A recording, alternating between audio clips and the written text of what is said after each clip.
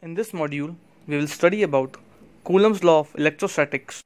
This law is quite similar to that was read in class 9th, universal law of gravitation. Also, you read about it in class 11th also.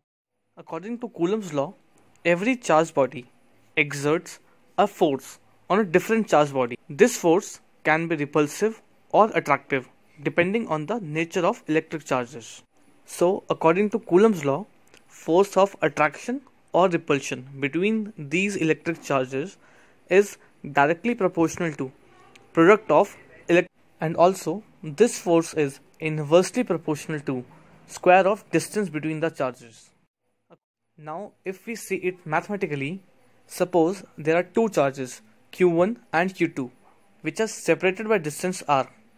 The force of attraction or repulsion depending on the nature of charges will be directly proportional to product of charges. That means F would be proportional to q1 multiplied by q2.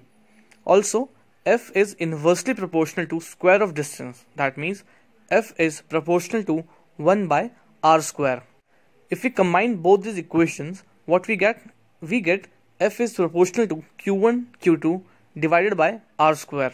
The constant of proportionality that comes here is 1 by 4 pi epsilon naught. So the formula becomes F equals to 1 by 4 pi epsilon naught q1 q2 divided by r square, where epsilon naught is called permittivity of free space.